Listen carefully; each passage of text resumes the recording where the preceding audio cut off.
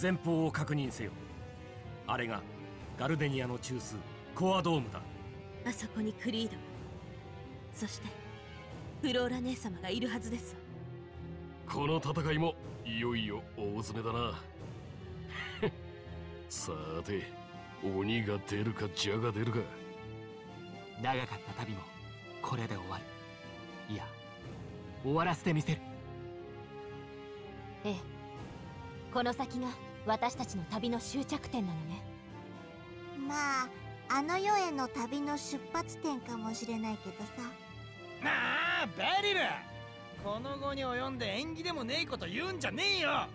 終着じゃない。これは明日へ続く道なんだよ。ああ、そうさ。行く。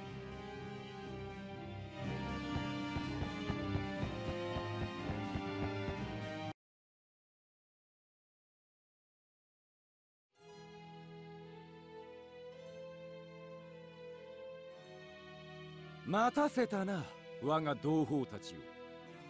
セルランドを生贄に今全てを元に戻してやる。やめろクリード。ネズミどもがクオーティア技術の最高峰たるこの場所にまで入り込んだか。その努力は褒めてやる。だがセルランドのネズミごときがこの私に歯向かうとは笑えんな。お前が笑えなくなるのはこれからさ。はあ。ほう、この思念術にまで耐えるか、セルレイド。なるほど、インカどもの手に負えんわけだ。クリード、今度こそ決着をつけてやる。クリード。あ、フローラ、助けに来たよ。2000年も待たせてすまなかった。クリード、この化け物が目覚めればただクオーティアの悲劇が繰り返されるだけです。君はまだそんなことを。次はガルデニアを制御してみせる。同じ過ちは繰り返さん。ガルデニアの疑似スピリアは私のスピリアをコピーしたものなのだぞ。私のことは私自身が一番よく知っている。ガルデニアは必ず制御を。いいえ、ガルデニアにはあなた自身も気づいていないある本能が残っていたのです。人のぬくもりを、愛を求める強い本能が。愛を求める本能だと。クリード、ガルデニアの制御不能の吸収能力はあなたのその思いが原因なのです。ガルデニアはただ誰かの愛を、温かさを求めているだけ。でもあなたと同じく愛情を知らないがゆえに、ガルデニア、永遠に満たされず無限に愛を求め続ける。はあ、フローラ、やめろガルデニア。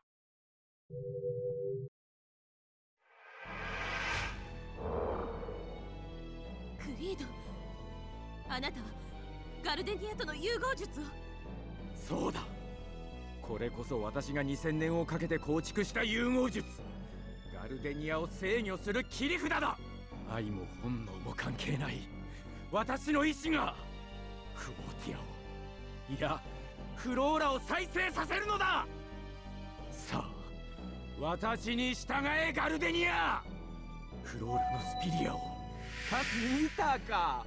フローラは蘇ったぞ。これがガルデニアの本来の力だ。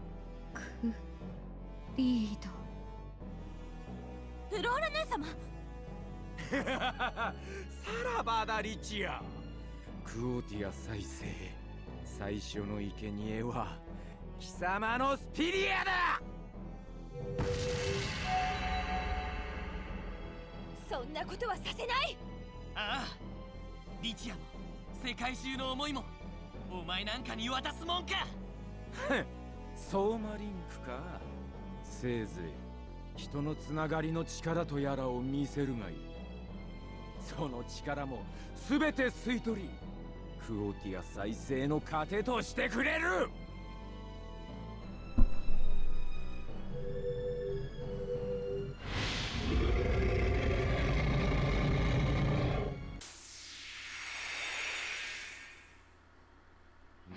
Okay, so the final battle. Yeah, it sounds pretty cool. The thing I love about Tales games, every single final battle has such an awesome soundtrack to it. Alright, so you have... Apparently, I didn't do it. Did I not use the right item?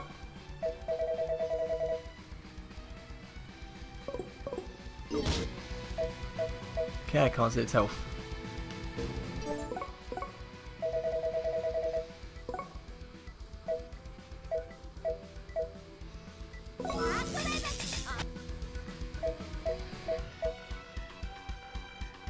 That's fine, I don't care. Right, it's gonna destroy him anyway.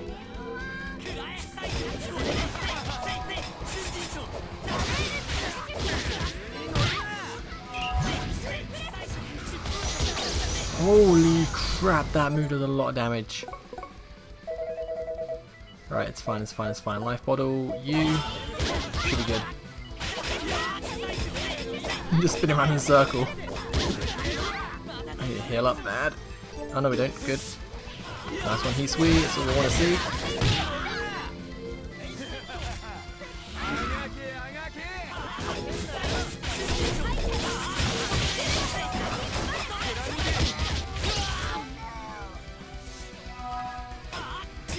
Come on, no, go after me. Yes, quick, hurry up and resurrect one of them at least. Nice.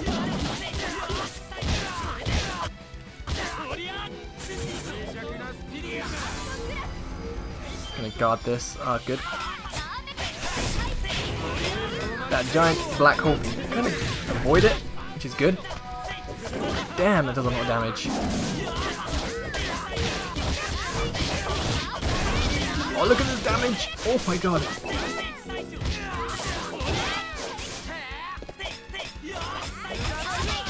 Oh god, oh god. Resurrect me, resurrect me.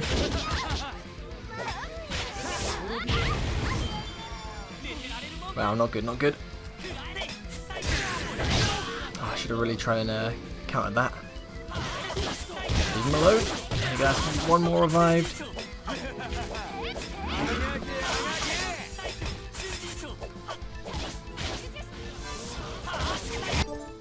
You need some TP already, damn.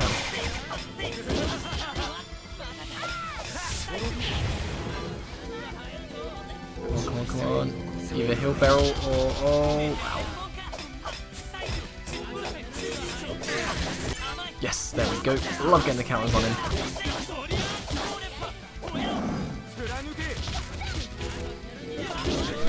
She was alive for like 2 seconds. She literally just ran over here to die.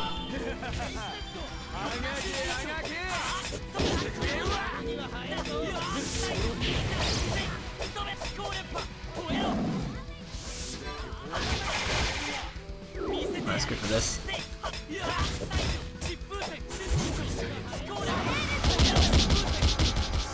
That did not work very well.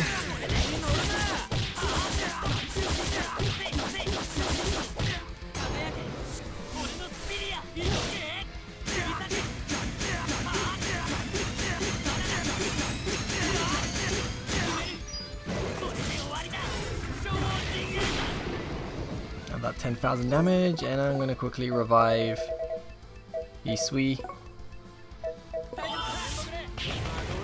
Oh, I was lucky to guard that. So he's got less than 100,000 left, which is good. Which can't tell me he probably had about like 150,000.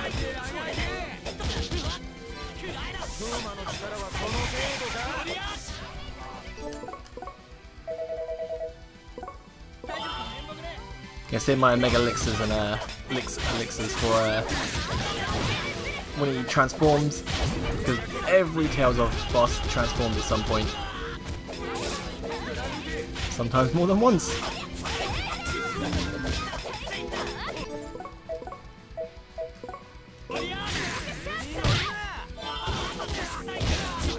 quick, quick, quick. Yes. Come on. Yeah, there we go.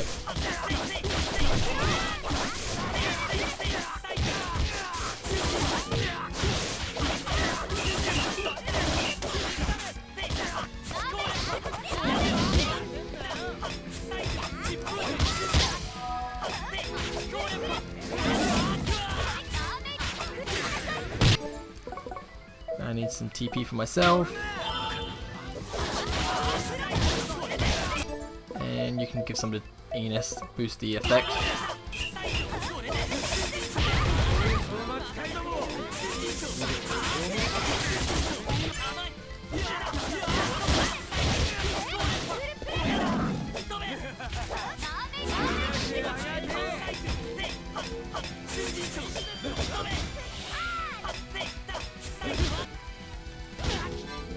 Slowly getting there, which is good. For a final boss battle, he's not that tough. I'm guessing next form, or last form, or whatever is going to be very, very difficult.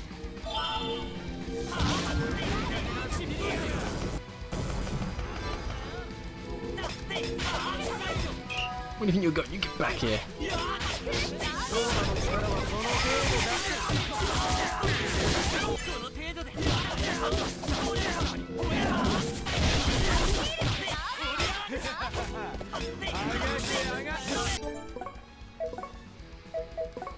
I'm sure he saved some pineapples actually, to be fair.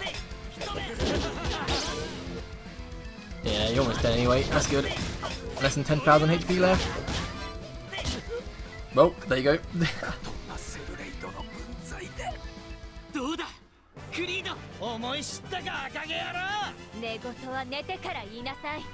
That's 0 XP.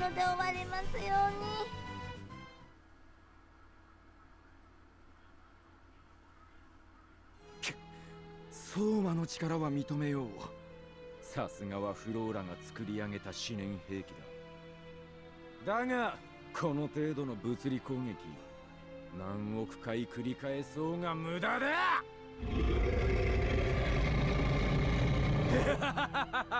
どうする？星一つに値するガルデニアの細胞を全て破壊するまで続けてみるか？再生を止めてクリード。ガルデニアは私たちに制御できる代物ではありません。まだそんなザレ言を。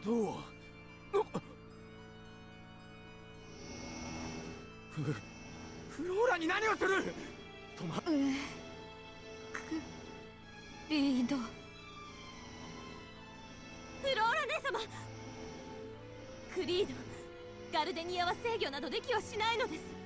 今あなたが味わっているもの、スピリアの味です。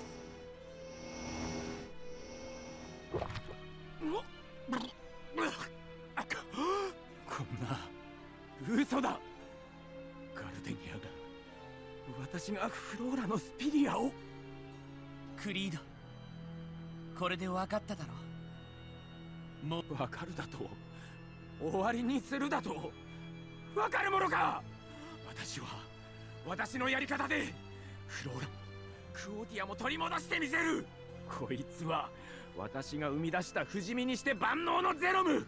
制御さえできれば、そう、セルランドすべてのスピリアを吸収して注ぎ込めば、クオーティアもフローラも必ず復活する。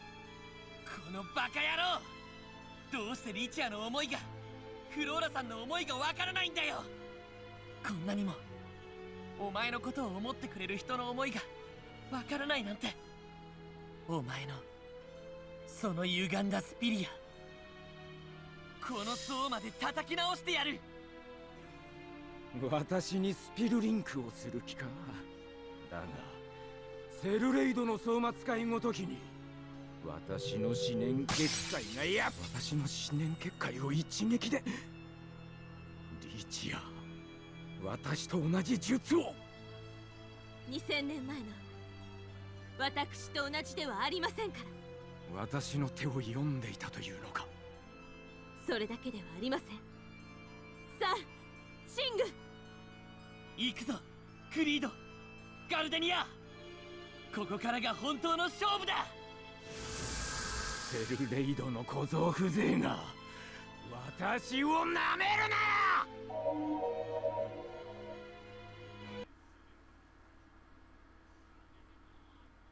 なんだ、スピルメイズに星が。これがガルデニアのスピルメイズ。みんな無事？ああ、何も見えないよ。なんだこりゃ、どっちが上でどっちか下かもわかんねえぞ。全探知機能が無効か。くそー、どこにいやがるクリード。みんな落ち着いて。ソーマリンクで互いの位置を感じるのです。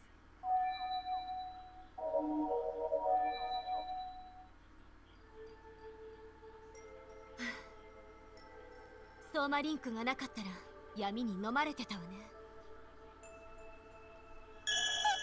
さっきの星？この星空は一体。生きる。頑張れ。これはスピリア。ガルデニアが吸い込んだクオートたちのスピリアだよ。小さなかけらだけどみんな生きてる。お母さん、怖いよ。大丈夫、みんなこっち。勇気をつなぎ。これはリンクの光。スピリアたちが強くリンクしてやがる。諦めるな。希望を信じてみんな生きる。みんな諦めてないんだ。こんなに小さくなっても人間は、人のスピリアはガルデニアなんかに負けやしないんだ。みんな苦しい思いをさせてごめんなさい。けれど生きていてくれてありがとう。彼らに触れるなリチア。クオーティアの再生を望まぬ貴様にその資格はない。クリード、その姿はガルデニアのスピリアと完全に融合したのですか？見ろリチア、クオートのスピリアは無事に残っているではないか。これを戻せばクオーティアは止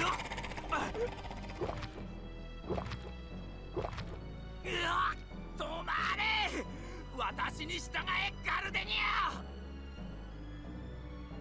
クリード、吸い込んだスピリアたちはどうなったんだ？黙れ。その味こそあなたとガルデニアの求めている。認めなさいクリード。ガルデニアの正体を、人の愛を。黙れと言っている。貴様らのスピリアはガルデニアの糧になどせん。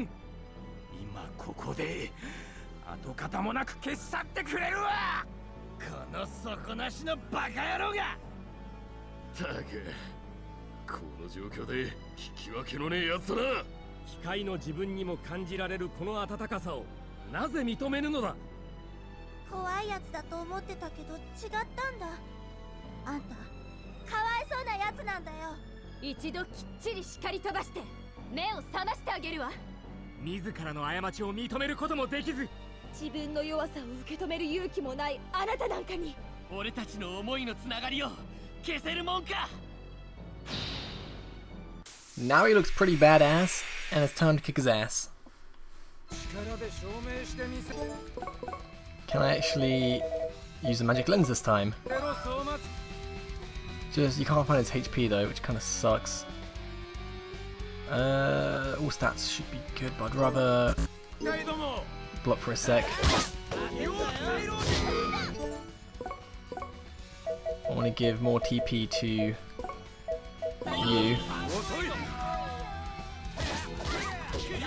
Now we'll start going. Oh god. Hurry heal, hurry heal. Nice. Now we can start going for attacks. And it's a lot more faster, which is not good. At least it's probably just him. He spawns little enemies, and that's gonna suck. Things like this I can usually deal with pretty easy. Oh my god, okay. Come on, hurry up and revive someone. Come on. Oh, I was trying to interrupt the spell, but I can do it. I can't do that to you.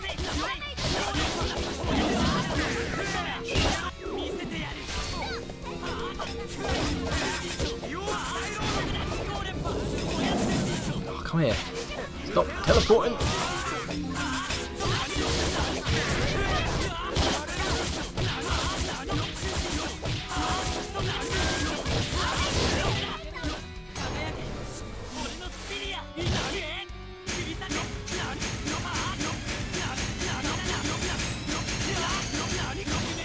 Nice, like 53 hit combo. 54.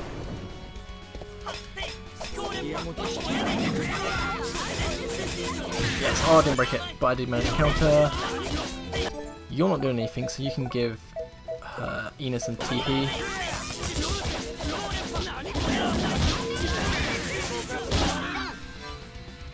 And next you can give me some TP.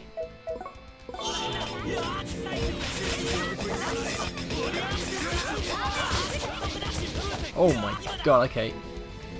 Hurry and heal yourself!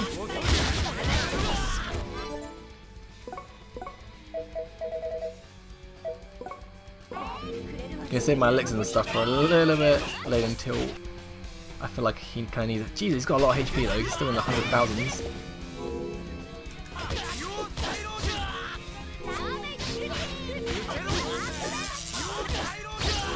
Oh god. Of course, I might prefer this form than the first form. You know, he's kind of a pain to hit sometimes.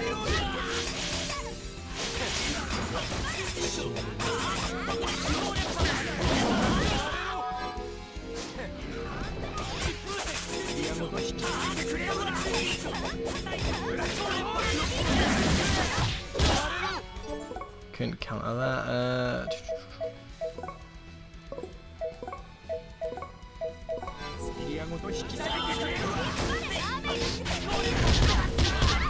Oh god, oh wow. Being confused sucks, hurry up.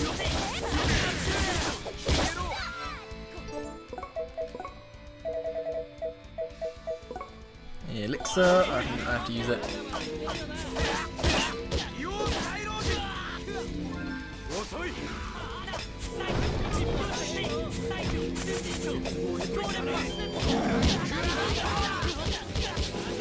That move there is so deadly. Resurrect, resurrect, nice. Just go straight for barrel. Oh crap, I'm running away. I'm running away from you. I'm gonna stick to healing people out back. I'm gonna go ahead and give you a lemon gel. Now I'm probably going to have to heal you up with a life bottle.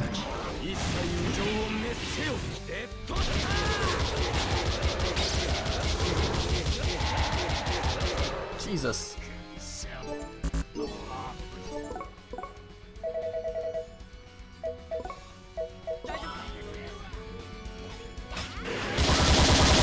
I wish I didn't run towards him then, because that was bad. Oh, crap, crap, crap. No! That's fine, I got an idea, it's fine, it's fine, it's fine. Yeah, full health, everyone's all good. Had to use it, I think, because if he went for Heat Swing, interrupts the resurrect or anything, I mean, so dead.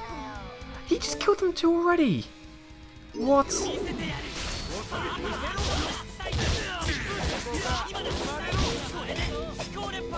No, don't go after him.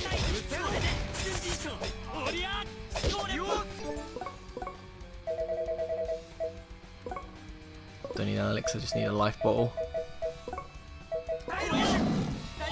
Quick, quick. Don't want to let you use that move right there.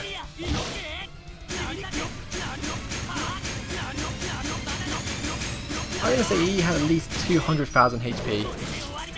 He's on a butt ton of damage from now, and he's just reached the 5 digits.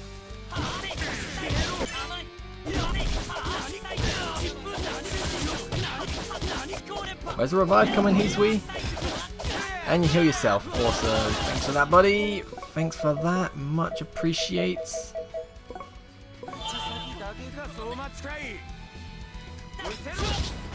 Wow.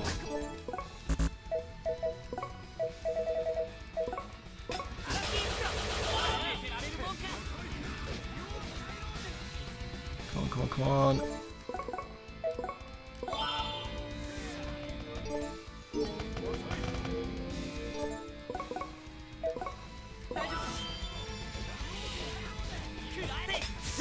Oh, I'm trying to...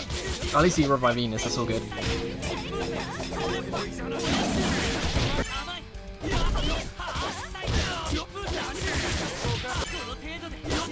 Oh, get battered. Get battered, Creed. This is the comeback. This is the comeback we needed. Just do almost 20,000 damage. That little comeback there, that little counter attack I got really just turned it around.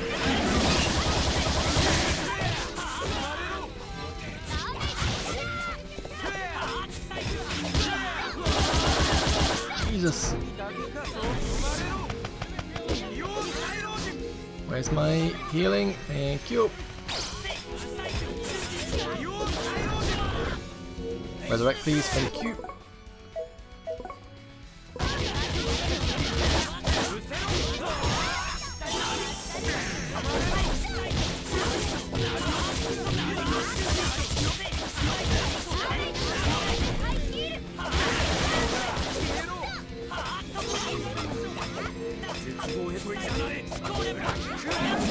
Then you go after Hisui, it's fine, it's fine. Hisui lived it as well.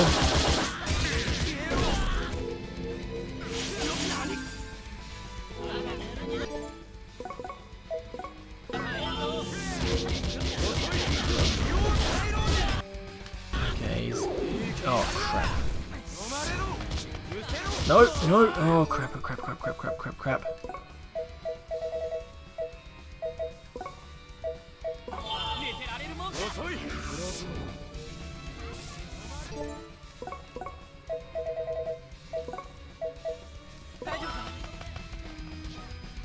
Sorry, Beryl, you're probably gonna die in a sec. It's all good though. Okay, you're gonna die. I'm gonna heal myself up. Oh, you mentioned heal yourself up as well. Oh no, I healed up Hisui by accident. That's fine, it's fine.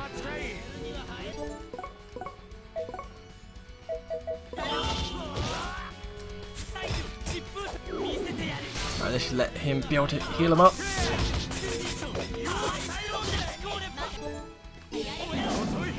Stop teleporting, stop going after him, just fight me.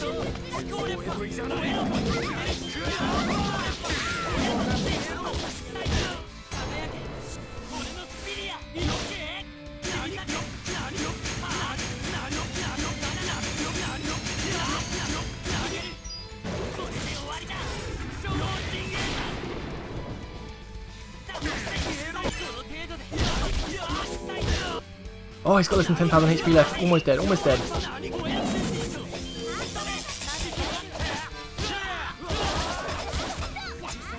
He's gonna kill me probably. No, he's gonna do that, okay.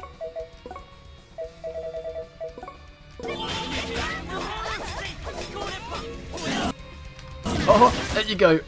Done it. If he's got another form, then I am so done for. Please don't have another form. That was really hard. どこまでもバカな野郎だぜ。いい加減目を覚ましなさい。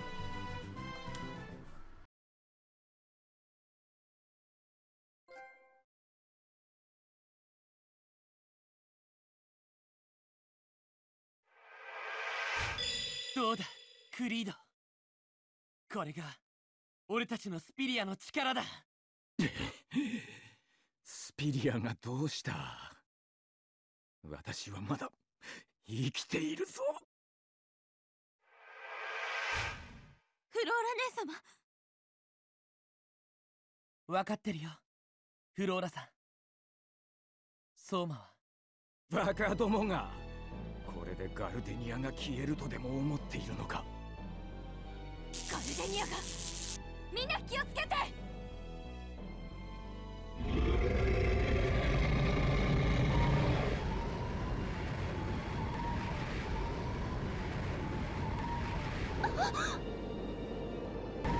琥珀。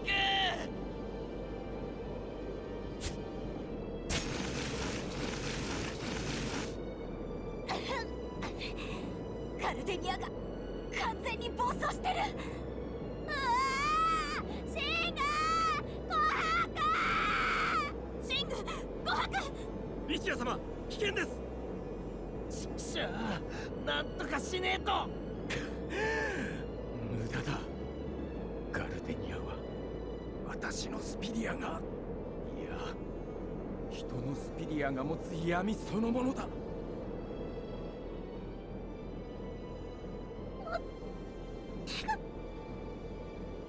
琥珀、諦めるな。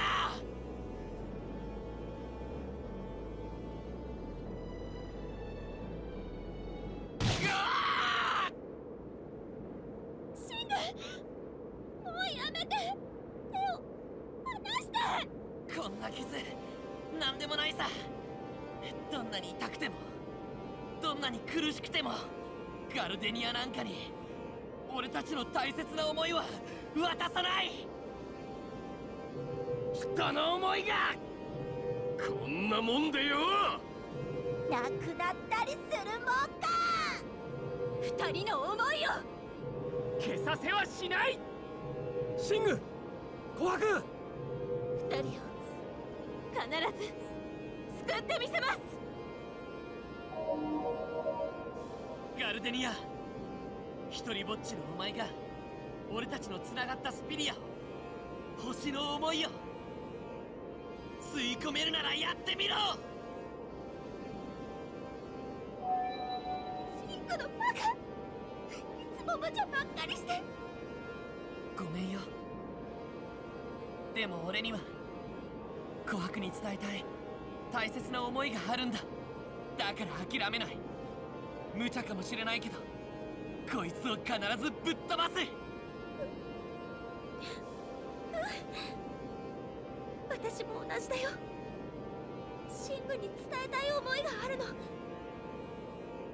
その思いを伝えるまで私も絶対に諦めない。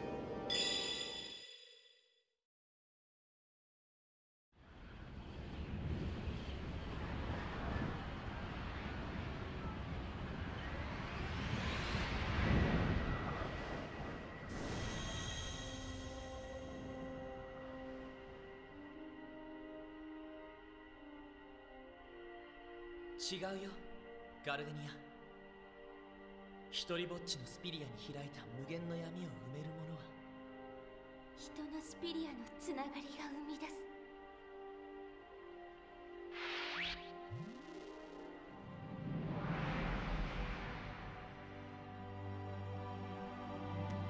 無限の光だ。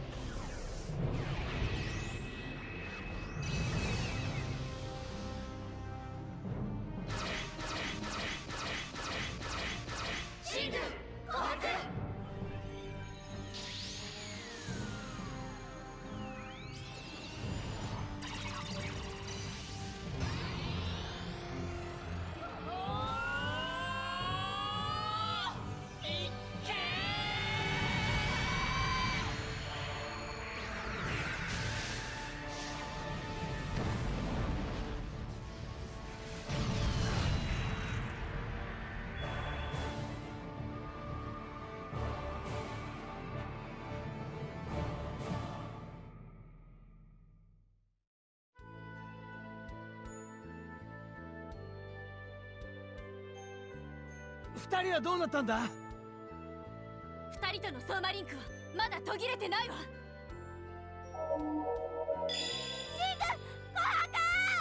大丈夫。俺も琥珀も無事だよ。おい、なんかやべえぞ。磁石崩壊。コアを破壊されたガルデニアが自分自身を吸収し始めたのです。緊急離脱だ。数分でガルデニアは自らを食い尽くし、空間ごと消滅するぞ。とどめを刺してゆくのか。まさかシングクリードを助けるつもりか？冗談じゃねえぞ。そいつが何をしたのか分かってるだろ。分かってるよ。でもクリードは一人ぼっちの俺なんだ。もしじいちゃんと母さんの信頼に気づかず琥珀やみんなが支えてくれなかったら、きっと俺もクリードと同じようになってた。クリードはずっと俺の中にいた。誰の思いにもスピリアを開かなかった。もう一人の俺なんだ。だからシングメテオライト、貴様は甘いな。てめえ、この後に及んで何しやがる。あんたシングの気持ちがわからないの？私の命を救っても意味などない。この寿命は間もなく尽きるのだからな。その前に何としても全てを取り戻したかったのだが、もはや。クリード、お前も白化を。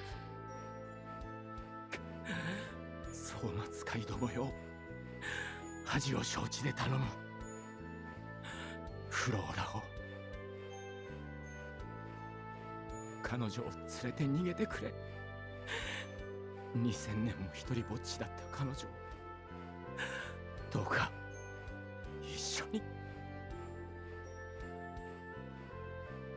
もう良いのだ。彼らと一緒に早くお行き、フローラ。まったく2000年経っても君は私を子供扱いするのだな。勝手に死ぬなよクリード。クオティアを取り戻す方法が何かあるかもしれないだろう。クオティアはお前の手でセルランドを犠牲にしない別の方法で救ってみせろよ。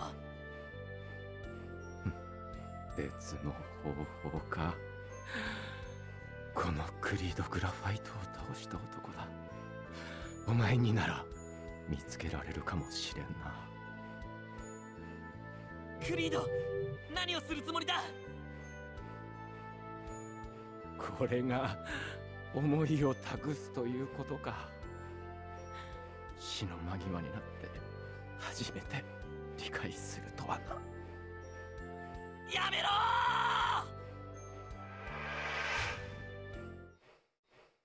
ー！リチアよ、よくもあんな暑苦しい奴らを連れてきてくれたな。はい、決して諦めず閉ざされない強く温かいスピリア、あれこそが理想の世界を。いいね、フローラ姉様。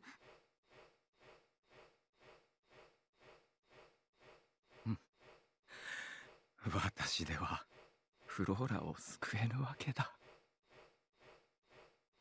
いいえ、あなたと共にあることこそ姉様の救いなのです。あなたがそうでさようなら、フローラ姉様、クリード兄様。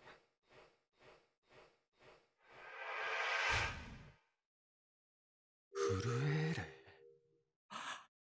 忘れていた。君へのプレゼントだ。ああ、なんと美しく、なんと温かい。そうか、こんな簡単なことでよかったのだ。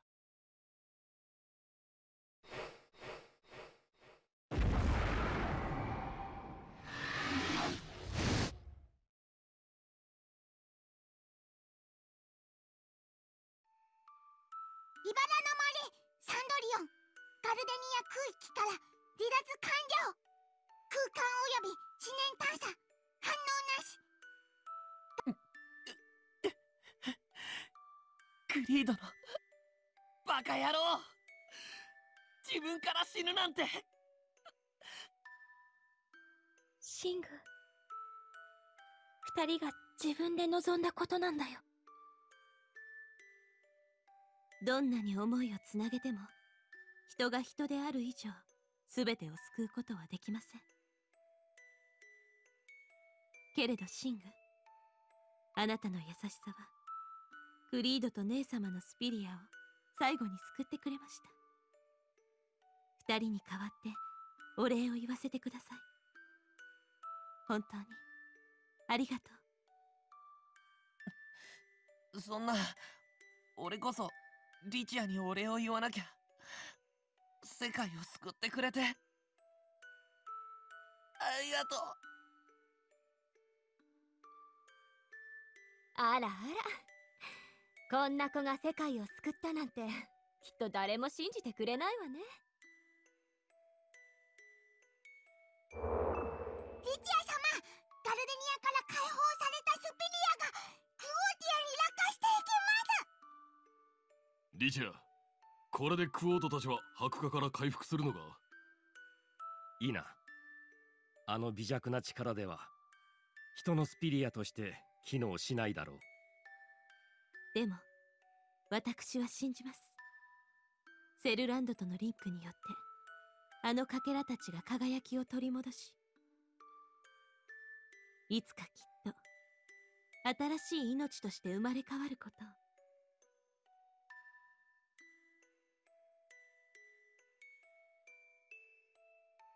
リチア様、だったら私がセルランドとのリンクが途切れないようにずっと見張ってるよ。良いのですか、コランダーム。も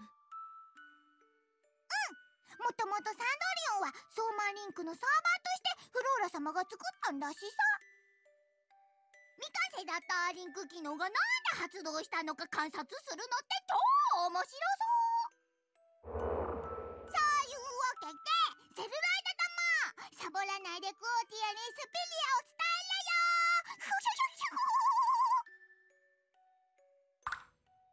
そっか、俺たちがずっと思いをつなげていけば。いつか白い月が新しい世界として生まれ変わるんだ。これでもう思い残すことはありませんわ。リチア、時間が来たようです。最後に一つだけ。長い間ありがとう、クンツァイト。これからは一人の人間として自由に生きてください。リチア様。リチア、もしかしてこのまま白化するのか？やっとリチアがゆっくり暮らせる日が来たのに、何か方法はないの？いいのです。私の願いはあなたたちが全て叶えてくれましたもの。いや、方法ならあるぜ。なあ、クンツァイト。自分のスピルメイズを使えば、クリノセラフはスピルメイズの時間を何度も繰り返し白化の火を再生させていた。ならば自分の疑似スピリアもクリノセラフと同様に時間の操作が可能なはずだ。理論的には時間を止めた自分のスピルメイズで眠りにつけばリチア様も生き続けられる。それだよ。クンツァイトなら半永久的に死ぬことはないし、そうしなよ。いけません。それではクンツァイトまで永遠の眠りについてしまう。クンツァイト、てめえはどうしたいんだ？守護騎士が主に意見するなど許されるはずが。ああ、そうかよ。だったら俺と行こう、リチア。どんなにわずかな時間でも俺はお前と一緒にいたい。心配すんな。お前の最後は俺が見とってやる。墓だって俺が建ててやる。待て。リチア様、お願いです。どうか自分の中で生きてください。クンツァイト、しかしそれではあなたが。この体が朽ち果てるまであなたの温かさを守る。それが自分のスピリアの願いです。リチア、伝わってるよな。お前に生きてほしいっていう俺たちの思いが。私は本当に生きていて良いのでしょうか。お願いよ、リチア。あなたが守ったこの世界の行く末を見届けて。あなたにはその資格が十分にあると僕も思う。リチア、こいつらが一度言い出したら聞く耳なんて持ちゃしねえの知ってるだろ。俺たち頑張るよ。リチアの見る夢、茨の森に届く思いが温かいものであるように。うん、それがリチアへの恩返しだよ。ありがとう、クンツァイと。ありがとう、みんな。でも誰かさんたちの思いは夢に見るには情熱的すぎるかもね。ええ、2000歳のおばあちゃんには刺激が強すぎますわ。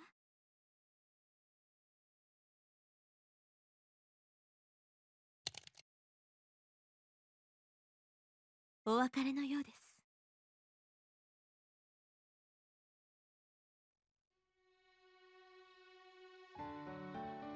セルランドに戻ったら僕リチアの絵本を書いてもいいかな。世界中の子供たちがリチアに思いを馳せるようなドキドキワクワクの冒険物語だよ。まあ、なんて素敵。自分も勇ましく書かれることを希望する。なんだ、軍隊と芸術家に注文つけるなんておこがましいんだよ。イネス、あなたからは人の強さを教わりました。私こそリチアの強さを見習わせてもらうわ。何せ強くなきゃ女はやってけないものね。イネス、今の会話は理解不能だ。リチア様にイネスほどの戦闘力はないが。あなたはセルランドを守った立派な騎士の一人です。ありがとう、カルセドニ。あなたからの最高の褒め言葉です。もちろん君もだ、騎士クンツァイト。光栄なる言葉、感謝する。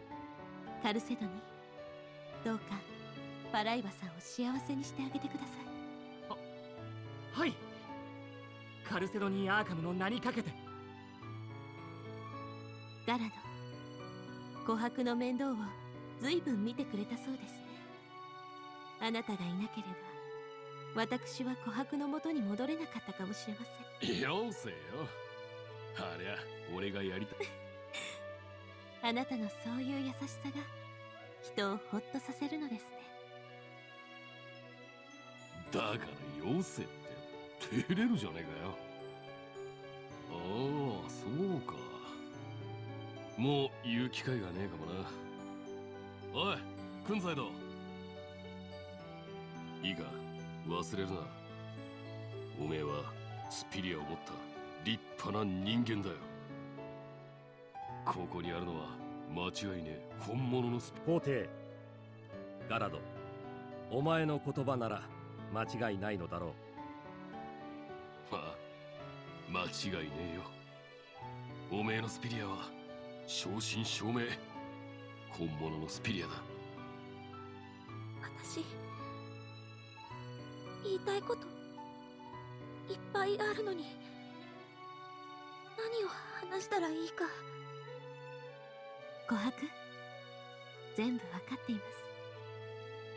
だって私はあなたが生まれる前から一緒だったのですもの。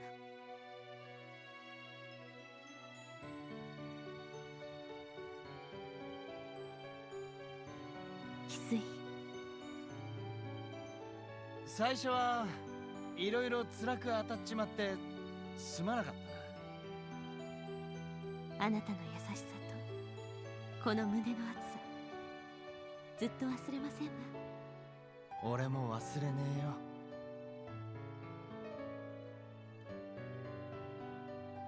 リチャを頼むぜ、軍隊と。俺がわざわざ言うまでもねえだろうがな。いいな、翡翠。お前と約束させてくれ。リチア様を永遠に守ると。シング、別れの時だ。自分も可能ならばお前同様、抑制も理性的判断も無分別に放棄し涙を放出したい状況だ。なんだよそれ。難しい言葉で悪口言ってるだけじゃないか。皇帝、そう取ってもらって構わない。シングはやっぱりシングですね。リチア、軍隊とさよならは言わないよ。つながってるんだからさ。はい。ではおやすみですね。おやすみなさい。元気で泣き虫で、そして優しい勇者様。おやすみなさい。思いをつなげてくれた仲間たち、大切な私の家族たち。おやすみ、軍隊と。おやすみ、リチア。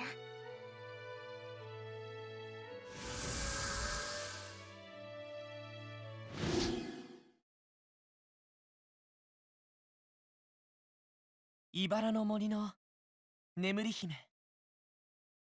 千年夢見て眠る姫。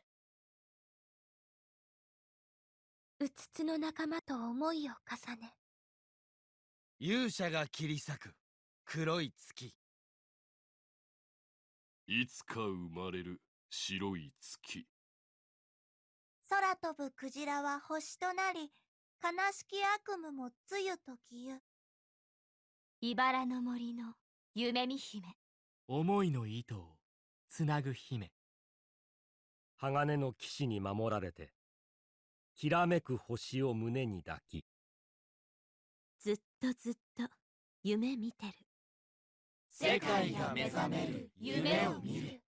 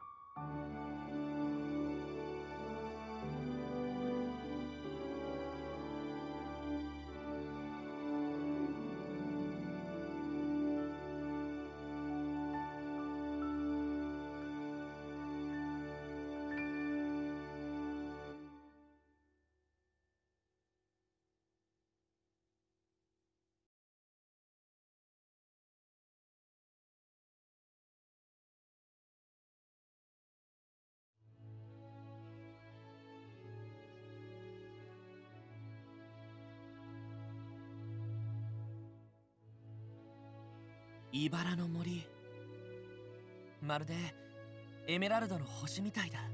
うん、リチアの髪と同じ色だね。あのサンドリオンから彼女がずっと我々を見守ってくれるのだな。翡翠、もうさ、我慢しないで泣いていいんだよ。泣かねえよ。あの輝きはリチアが安らかに夢を見てる証なんだ。だから泣いたりするかよ。これで全部終わったのかしら。うんうん、終わりじゃないよ。そうだよ。つながる思いに終わりなんてないんだから。でも始まりはあるよね。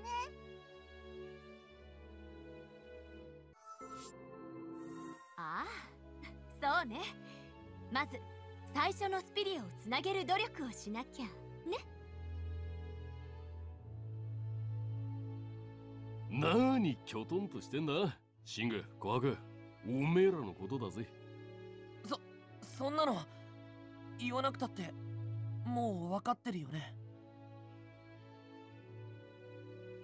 それでもちゃんと言葉にして言ってほしいよ。しっかりしやがれ、シング。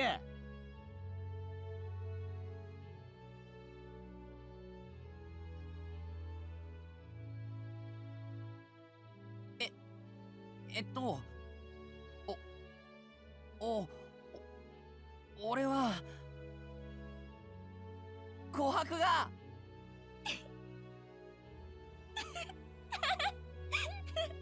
シング、変な声。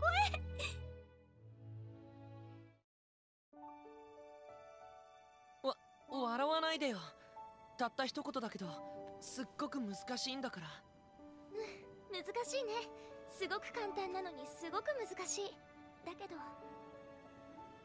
ああ、だけどほんの少しの勇気があれば。琥珀、はい。俺は琥珀が